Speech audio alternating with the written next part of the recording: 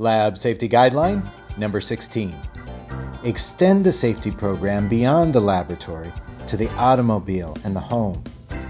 Millions of accidental deaths and injuries occur each year in the United States, but most do not happen in the workplace.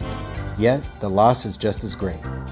The effectiveness of safety programs depends on their ability to motivate people to care about health and safety, and it needs to be part of their whole life, not just part of their job.